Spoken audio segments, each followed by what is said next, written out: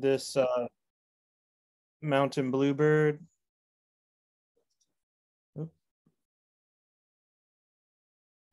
Hold on one second. Like this Mountain Bluebird that showed up sort of just west of the Apopka area during the North Shore Festival a few years ago, or this Hammond's flycatcher from the West Coast that was down in Big Cypress.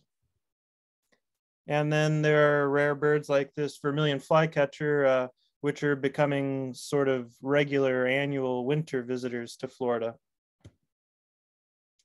And Florida is also well known for Caribbean strays like Zenata dove and bananaquit, western spindalis.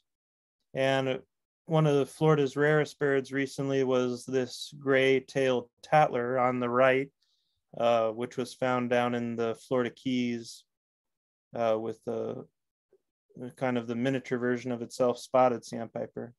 And this was only the second or third record for the whole eastern half of the United States. So birds like that bring dozens to hundreds or thousands of birders. Here's a pretty typical scene in the UK where a ton of birders live on a relatively small island, so they all show up when a rare bird turns up. I'm sure you've seen scenes similar to this occasionally if you chase rare birds. Here's a whole bunch of us at the biggest week in American birding about 10 years ago when a Kirtland's warbler was found on the beach and we all rushed there. And more recently, back in November, I was leading one of my South Texas tours, and a social flycatcher was found. This bird, which was the third record for the United States, really the first chaseable record, so a ton of people showed up. So what are rare birds? Basically, you can break them down into these three categories here. Local rarities, which a bronze cowbird there in the top right is a good example. They are residents in South Florida, but when one turns up around Orlando or Lake Apopka, that's pretty notable locally. Then you have seasonal rarities, like the bottom left corner shows a white-faced ibis. Glossy ibis are year-round residents in Florida, but in the winter months, there's an increase in glossy ibis, and with them come a few rare white-faced ibis. And that's become kind of expected at Lake Apopka and other places. And then in the bottom right, true vagrants like this broad-billed hummingbird, they should only be in southeast Arizona or central Mexico. So when this one turned up in Brevard or Volusia County, I forget, that's a really big deal, true rare vagrant. So birds turning up where they shouldn't be all comes back to migration. So let's briefly give a little migration overview here. Basically, birds are these incredible little computers, and they have built-in clocks and compasses, and they can naturally sense two coordinates, basically their position on Earth and where they want to be, which is sort of ingrained in their biology. And they use visual cues such as the landscape and coastlines and mountain ranges, or visual cues from other birds to move and gather up. And they can also use celestial navigation, which is using the sun, moon, stars. One second. To navigate at night, and to a lesser extent, or an unknown extent, I should say, is geomagnetic navigation. And so a few other factors related to migration are weather. Birds can use barometric pressure. For instance, the veery shown here, they're well known for being able to detect low and high pressure systems and know when to migrate from the East Coast down across the Atlantic Ocean to Brazil or not, based on if they can detect changes in the barometric pressure, and if they can, they've been shown to be almost as efficient as our models in predicting a hurricane or tropical storm off the Atlantic coast, and they'll delay their migration or speed up their migration to avoid it. Birds also can see in polarized light, and it's possible that they use ultrasound and smell as navigational cues. Seabirds definitely use smell. So what are these birds capable of? Models have shown that smaller birds, given good weather and a full fat load, are able to fly almost 2,000 miles, 1,850 miles nonstop. And a large bird like a shorebird can potentially travel 3,700 miles nonstop. So birds have incredible ability to travel if they want to. And certain species, like these two shown here, the blackpoll warbler is the longest distance migrant warbler in the world. And every year they migrate about 6,000 miles one way from Canada to the Amazon and back. And Bartel Godwitz, one of the longest distance migrants on Earth, does a 6,500 mile nonstop flight from New Zealand back up across the Pacific Ocean to Alaska, which is just crazy. And so these mileages rival or better what we can do in airplanes. Then what's the detectability of rare birds? Obviously, bad weather or good weather can affect our ability to find rare birds. The habitat you're looking in, a dense forest, is harder to find things in the open grassland. Then the species involved, like this very small camouflaged Harris's sparrow, is a lot harder to find than a 5-foot tall flamingo. And our coverage, basically, you have places like Merritt Island or Lake Apopka that are birded by dozens of birders every day, and so the rare birds are found there, versus some little woodlot that only gets visited once a year. So there's been some research into this, and in the UK, it was determined that even with very intensive coverage by thousands of birders in the UK, only about 60% of rare birds, well, I should say 60% of rare birds go undetected. And so that shows that simply most birds avoid us, or we don't notice them. So how many birds are slipping by us right now? And a common one that may do this all the time is cave swallow here. It's just a small swallow, probably flying high overhead, and could easily fly right by you and you'd never look up to notice it. When and where do rare birds show up? Obviously, the migration season is a popular time for that because birds are naturally on the move.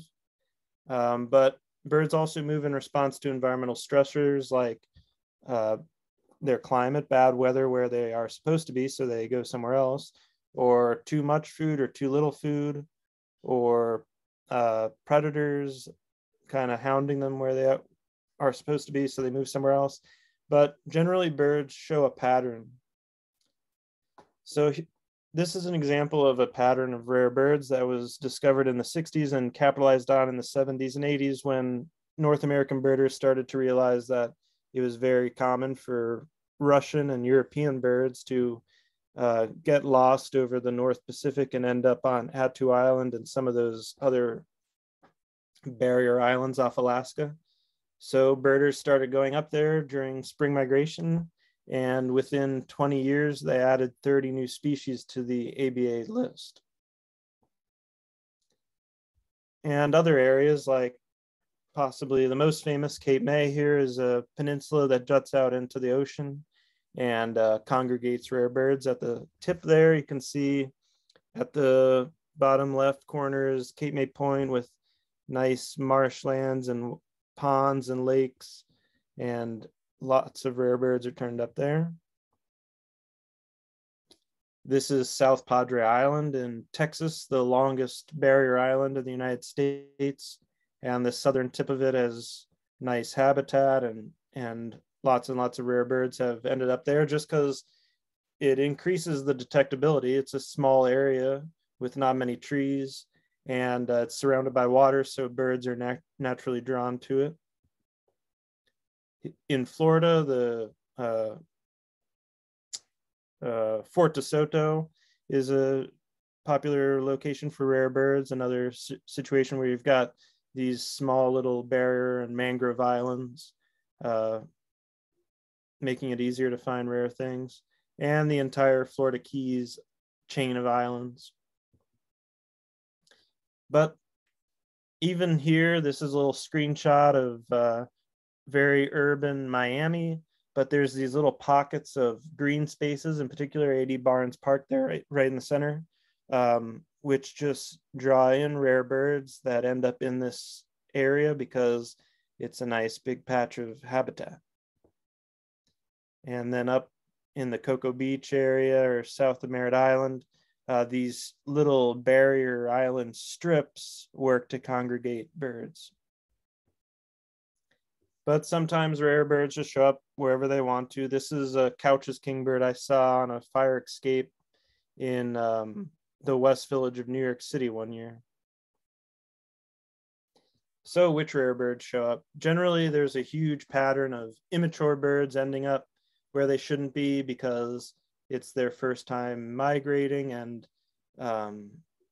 usually even if a bird does migrate off path, it may not be successful in that and doesn't last through the winter or whatever, so will not return, or it will have realized its mistake and the next year it'll try to go back to where it should be. Then we're getting into the meat of my presentation here, which is the mechanisms for why rare birds show up. So these are the reasons here. I'm going to go into little case studies on each, starting with drift. And this is very common. Basically, birds prefer to migrate under ideal conditions, which would be clear skies and a light tailwind. But when adverse conditions occur, birds can either stop or they get turned around if the wind shifts around. But each of these little adjustments takes energy, and ultimately the bird may just give up and head for the nearest point of land, heading downwind. And this is a common way for swallowtail kites to be pushed and pulled off course. But a great example of this with true vagrants happens in the wintertime with northern lapwings, and actually this happened to a lesser extent this winter, but basically unusually cold temperatures in Europe. Well, let me say that the northern lapwing is kind of like the European version of our killdeer. It's very similar size and habits. So in conditions where there's like a polar vortex type freeze in Europe and the ground freezes over, the lapwings can't get at worms and things. So they'll move to more coastal locations where there's more food availability. But then what happened in 2012 is Superstorm Sandy came up into the North Atlantic during the peak migration of lapwings, combined with this event of freezing, which pushed the lapwings to the coast. And basically, you can see here, it sucked up lapwings, and there was this just strong push of west winds coming across the North Atlantic, combined with the counterclockwise swirling of Hurricane Sandy, and that resulted in this incredible fallout of northern lapwings along the East Coast. So look at these two diagrams from eBird here on the left. Those are all sightings of northern lapwing from 1900 to 2011. And then in just the fall and winter of 2012 on the right, you can see just the incredible scope of this event here, nearly doubling the number of records of lapwing we've ever detected in the East in one 3-month period.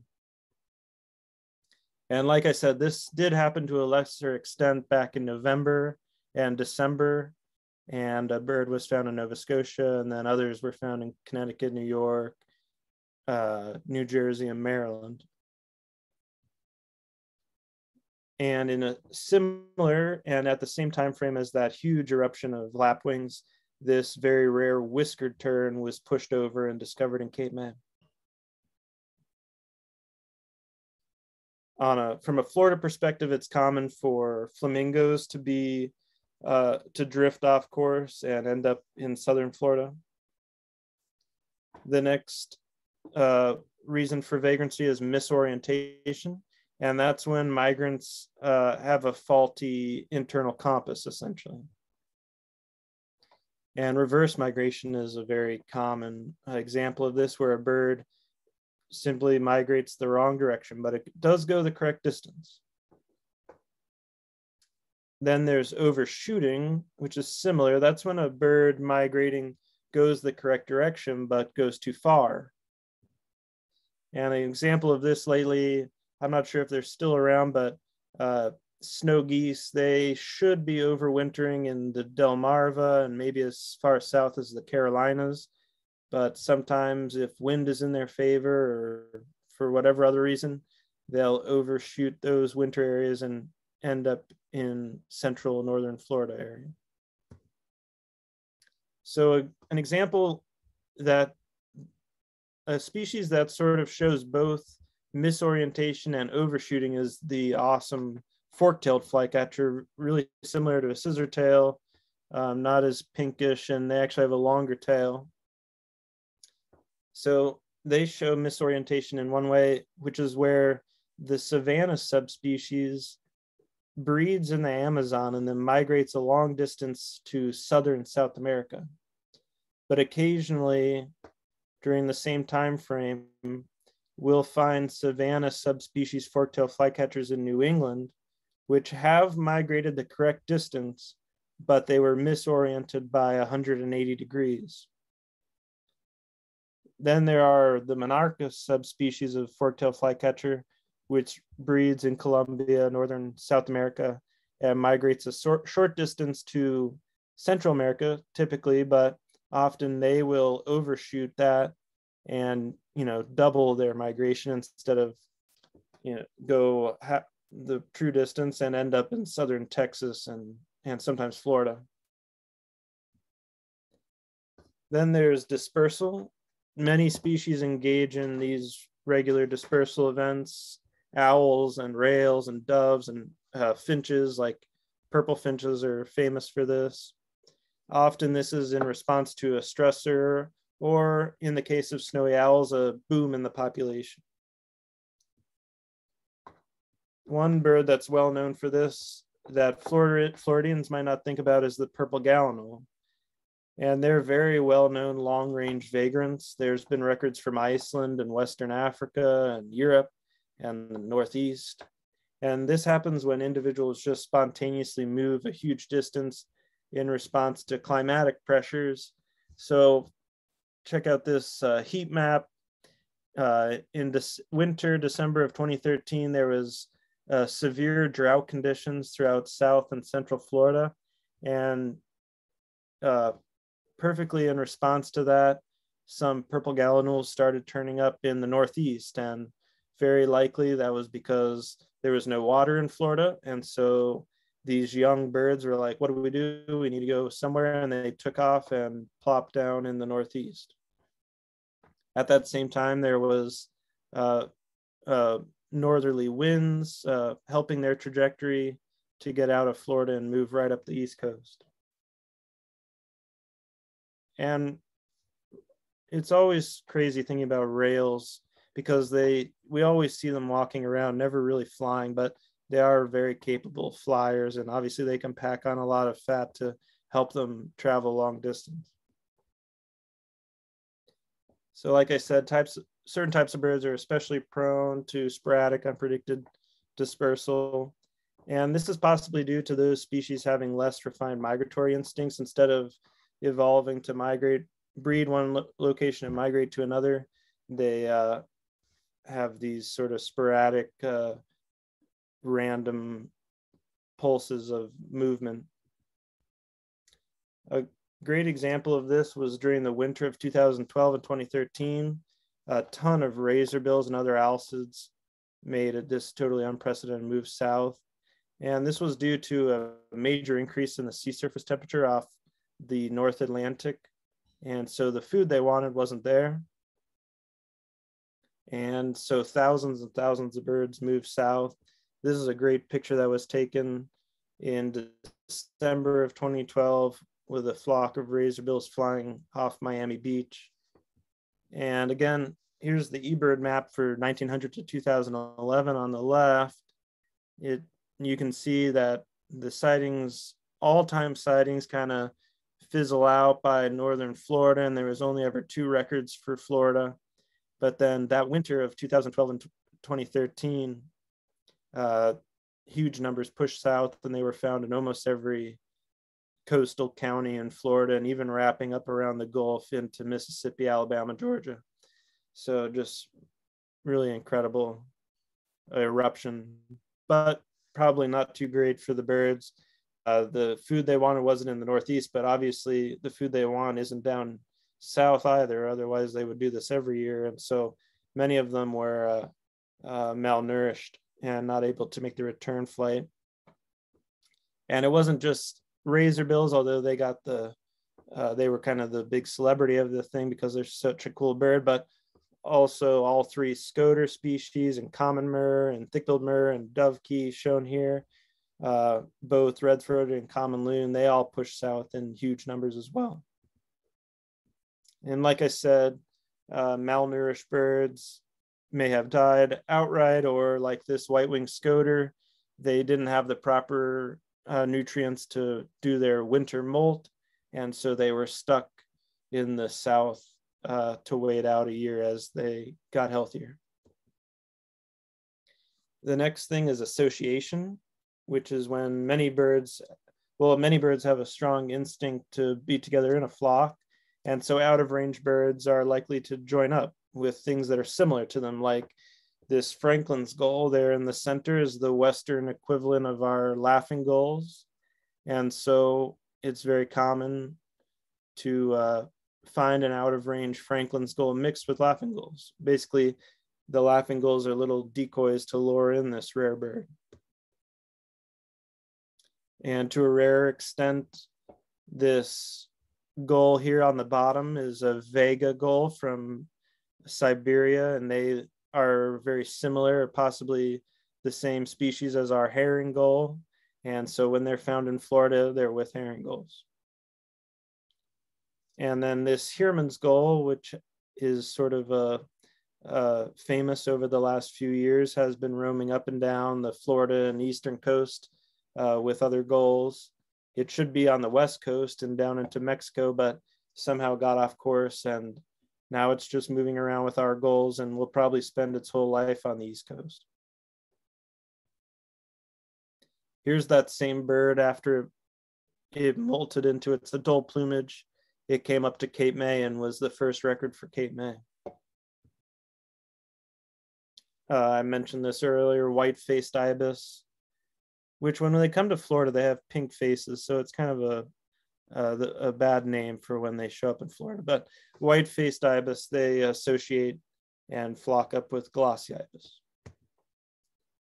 And if you look very closely in the center of this photo, there's the tiny little neotropic cormorant there, which is often found out of range with the common and regular double-crested cormorant.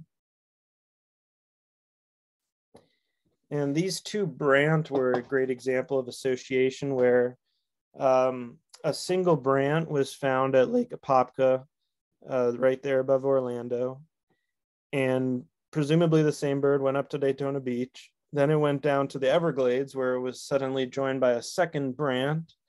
And then they moved up to Port St. Lucie. Then they went over to the Fort Myers area. Then they went back to the Daytona Merritt Island area. And clearly both of the birds were misoriented and lost and confused by the shape of Florida. But after the fact here, it's really neat to look at this map of its movements, because you can see that every time it went somewhere, it attempted to take this same trajectory to the northeast, but ran into the ocean and had to try something else. Then there's disorientation, which is pretty rare situation, more of a short-term problem where a weather event gets a bird off course, and then the bird may be swept up in some other thing. But truly disorientated birds are probably pretty rare, or die before they can do anything drastic. Then there's human activities, which are just daily things that change and manipulate the environment. And so we've had the direct impact on the displacement of many birds, either through trading species in the pet trade and sending them where they shouldn't be, or accidentally shipping birds across the world, or the purposeful introduction of exotic species. Monk parakeet is a popular bird in the pet trade, or at least it was, and they've gotten loose and then set up colonies throughout the Southeast and Texas, and even up in New York and Chicago and Connecticut. And of course, European starling. Then there's sort of a mysterious case that happened in the Miami area where this pair of great black hawks, which should be in northern South America, they were seen for decades on the Crandon Beach area, Key Biscayne. And generally the consensus is that these were being kept in a private collection and somehow escaped and set up shop there in Miami. Here's a great example of sort of a natural vagrancy that was helped along by human activities. Basically, a birder, Peter Leahy, documented 6 of these brambling, which are a European finch. They jumped on a container ship leaving Russia there on September 24th. 6 were on board, and Peter documented them every day as they moved across. And you can see there were 6 continued about 2 weeks later. Then there was down to 2, then eventually down to 1. And that one bird rode the ship all the way into Los Angeles and then flew away. So it did get on board the ship. They did get on board the ship to their own devices, but they rode the ship for safety all the way across the Pacific Ocean. And these hooded crows here, a good example of that. They're famous for riding ships all around the world and have been introduced at many locations around the world near ports and things like that. And so there's this little family group of them down in the St. Pete area, and their numbers have kind of declined, and they've started hybridizing with fish crows. Then there's false vagrancy, which is a case like is common with seabirds, where we thought things like this white-faced storm petrel and herald petrel were rare birds, but it was purely our own ignorance or inability to get out on the ocean enough. And now that we've figured out that, you know, the 3rd week of August or 2nd week of September is prime time to find these, they're found every year off the East Coast. And range expansions, pretty straightforward. Simply birds expand their range. It's always happened, and now it's happening on a more rapid basis. Here are some classic range expanders you're all familiar with in Florida, but now things like cardinal and red-bellied woodpecker are residents up into Canada, where they were unheard of 20 years ago. Cormorant and mockingbird also making a massive range expansion and population boom. Some more recent examples are sandhill cranes, which have capitalized on the same population booms in snow geese and Canada geese. Common raven has declined significantly in the east due to human clearing of land, but has now adapted to urban environments and is booming again. And white pelican has massive population increase and huge numbers over winter in Florida now. And the rufous hummingbird, due to more exotic plantings on the East Coast and people keeping hummingbird feeders up, they've been detected, and maybe they were always there, but more commonly detected now, wintering on the East Coast. And they're very hardy too. Rufous hummingbirds in Pennsylvania were able to withstand -20 degrees for multiple days. And white ibis is making a huge population boom and range expansion, now breeding up into New Jersey as of last year. Similarly, this bird that looks very much like a northern mockingbird, but is actually a tropical mockingbird. You can see here it doesn't have the big white patch in the wings. They're making a huge range expansion in South America.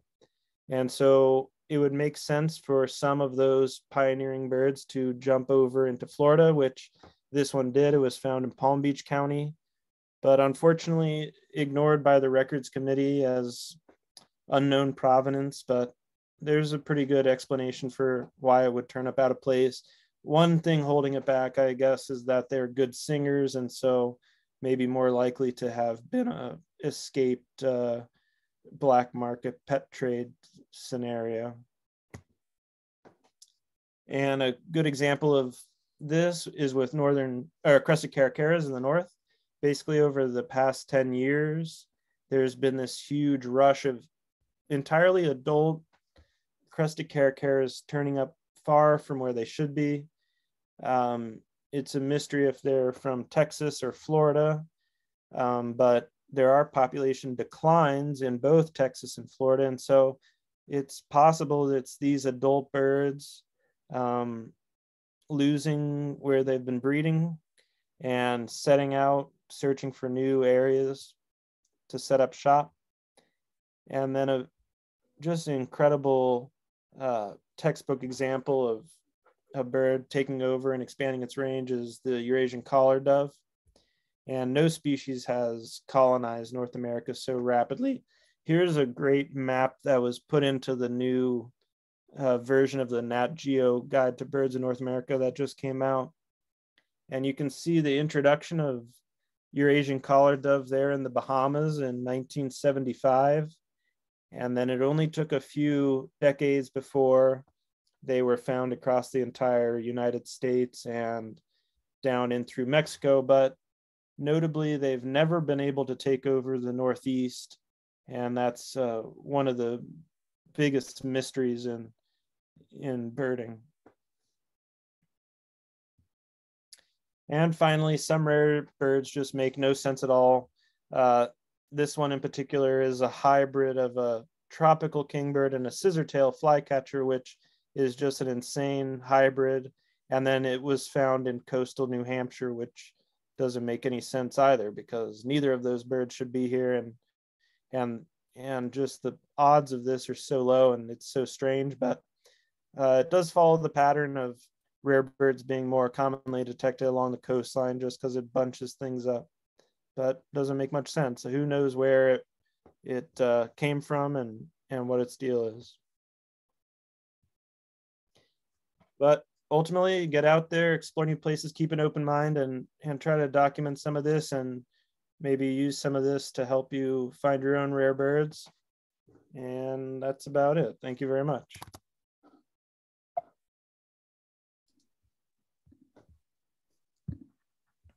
All right, we did have a few questions. Great, thank you, Alex. Yeah, that was great. We did have a question from James Hill, wanted to know, are there still tours to Attu and the Aleutians? He had heard that the FAA had shut down flights there. Yeah, that's true. It's very hard or impossible to get to Attu anymore. And so people now go to St. Paul Island and some of the Pribilof Islands, which are north of Attu, but have better accommodations and have proven to have the rare birds as well. And Cindy Manel wanted to know, when you were showing the gulls that were going back and forth, are the gulls banded so that they can be tracked? The gulls. Oh, well, not necessarily. I forget which instance you're talking about, but some rare birds have been captured and tagged. And for instance, on my very first slide of that whole presentation, I had a picture of a yellow-green vireo, and that we live in Cape May in the fall, and yellow-green vireo is supposed to be in Central America, but 2 years in a row, yellow-green vireo turned up in Cape May, and 1 year, both of the times it was captured at the banding station and banded. And so the one year a little satellite or radio and cellular tracker was put on the bird, and we were able to track it all around Cape May and see what it was doing and what it was feeding on, and ultimately it headed back south where it was supposed to. But there's no real dedicated research towards rare birds like this, just because it's a lot of money to invest in one bird. But patterns start to emerge that teach us a lot, like white-faced ibis turning up every year in the east, and ash-throated flycatcher and things like that. Yeah. Now, Jeannie wanted to know, what is the best time of year to go to Cape May? The best time of the year is September and October. From mid-September to mid-October is the best time. And yes, I did mean house crows, but I could not think of that at the time. But thank you, Landryville, yes. All right. And Deborah Green had mentioned that many of us are seeing painted buntings at our feeder when we put out millet. I'm going to say I have quite a few this year, so it's really nice. And Christiana had mentioned, it said, you mentioned disoriented birds are not typical, but sometimes during weather events. Have there been more observations of disoriented birds during an El Nino or La Nina years? I can't think of any examples, but when similar things like that happen on the West Coast, especially pelagic birds will end up misplaced or in higher than average numbers. But yeah, any major weather event like that is bound to push things off course. And then a lot of comments. Excellent presentation. Deborah wanted to know if you'd heard about painted buntings, if they are increasing number. Especially I think our population is separate from Texas. I think that's what I remember reading about. And ours is well, they definitely can capitalize on weedy, grassy, brushy areas. So neighborhoods are really great for that, and bird feeders help too. They, you're saying putting out millet draws them in, and millet's great and cheap bird seed. So I'm sure they're doing okay, but they've all been hidden from eBird because of the risk of being trapped and shared around in the pet trade. And so it's hard to really keep tabs on them myself, but maybe you all have noticed it uptick in your yards. Susan Young mentioned that there's a small flock of tricolored munia at Palm Beach right now at Torrey Island. Do you think they are escapees or vagrants? I think they were up to 6 of them sighted, as I recall. That's a crazy situation. I've been kind of keeping tabs on that. Well, tricolored munia was always ignored in Florida as an escapee, but they are established and booming on Cuba. And so most of the tricolored munia sightings in Florida have always been at dry tortugas or in the Keys, where it makes a ton of sense, where one would jump off Cuba and end up there. And so Palm Beach is not far away. The strange part of it to me is that there's a group of 6. So I don't know if 2 came over and they somehow found each other and started breeding there, but I don't know about that one. The fact that there's 6 makes it a little suspicious, but Palm Beach is notorious for Cuban and Bahamian stray birds. So it could go either way. I don't know. Bill Lunch is asking, when species get off track, like the wrong directions, do they get back home? That's another toss-up one, but I think oftentimes it does work out to the benefit of the bird. And if they survive the winter and have the resources they need, they will come year after year. Again, the ash-throated flycatcher there at the Lust Road entrance came back for like 5 years in a row or something crazy. So it shouldn't be there, but it did fine, and it returned annually.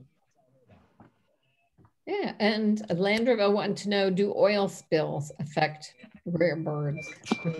Well, maybe not rare birds, but it does push birds away from where They should be, for instance, on the West Coast, tons of oil rigs offshore, and it's had a real bad influence on Western grebes trying to winter on the ocean, because the grebes show up in the winter and there's oil everywhere, so they get pushed off track and may try to spend the winter on freshwater lakes, which doesn't have the resources for them. So I don't know about rare birds, but it certainly has an effect on pushing birds around. And then obviously the direct effect of birds getting covered in oil is not good.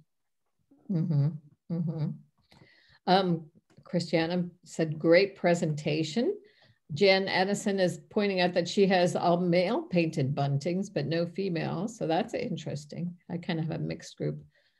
And Mark Heinen is saying he's going to miss you at the bog and he'll be there next week. And that Ken Kaufman is birding in Colombia.